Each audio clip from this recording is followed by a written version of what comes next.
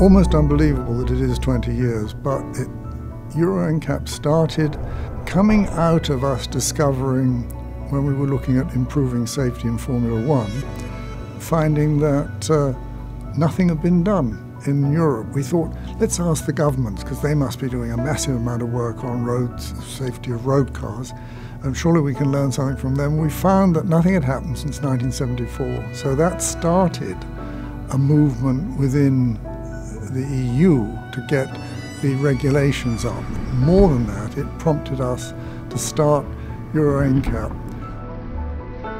Euro NCAP is very, very important. When you look to the 20 years, they saved more than 78,000 lives in that period. The most important achievements of Euro NCAP are that we, from 20 years ago until now, have looked at the technology that's available on the market and really tried to test that technology to make sure that it meets best practice requirements and inform the consumer that these technologies are available, that they can really help to improve safety in the real world. You've probably heard a lot about improved car safety. Well, here's the absolute proof of what a huge improvement there's been in crash protection in regular cars in Europe. This is a Ford Fiesta from 1998. We've got a 20-year plus model here. This is the latest Ford Fiesta. The two cars crashed together at 40 miles an hour, 64 kilometers an hour, and the results are spectacularly different. This car, the body shell has collapsed. The occupant area has caved in on the driver. The risk of fatal and serious injury is extremely high. This car, the body shell is intact. All the airbags have gone off perfectly. There's just a crack in the windscreen. This is an entirely survivable crash. This one, a fatal crash. This is all the result of improved crash test standards that came into force in 1998 across the EU. And we've seen benefit after benefit, year after year. Tens of thousands of people have survived these kind of crashes because of these EU crash test standards. If we think about it, 20 years ago, car safety was very basic. So if you had a car crash, chances were that you were not going to get out of the car alive. So that has been a very short time span. Now we get 4- and 5-star cars and we don't even think about it. It's the norm in Europe.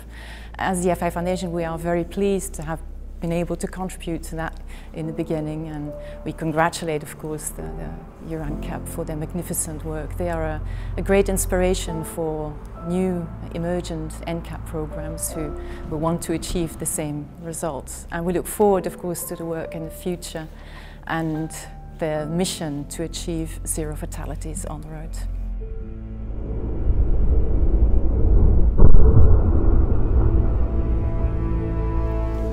Of course, when we started NCAP, there was great opposition from the industry. The conventional wisdom then was that safety doesn't sell. Performance, colour, all these things sold, but not safety.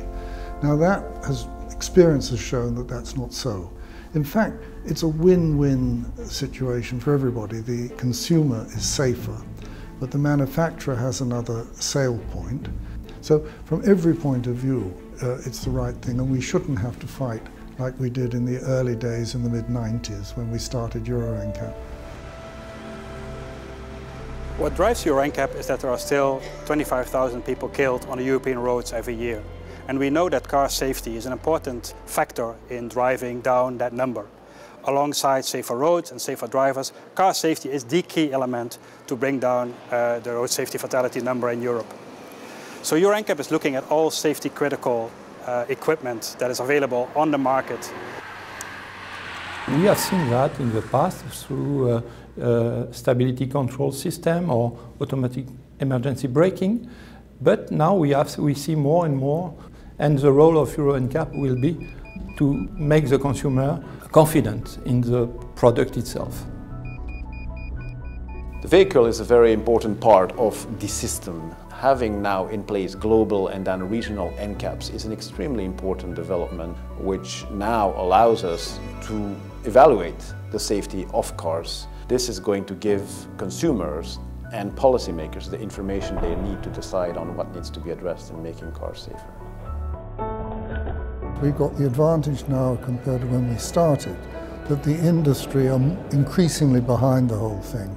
So I think we're going to see massive improvements in car safety, but also not just in the safety of the cars, but also in their ability to avoid accidents and keep out of trouble. So I'm very optimistic about the future.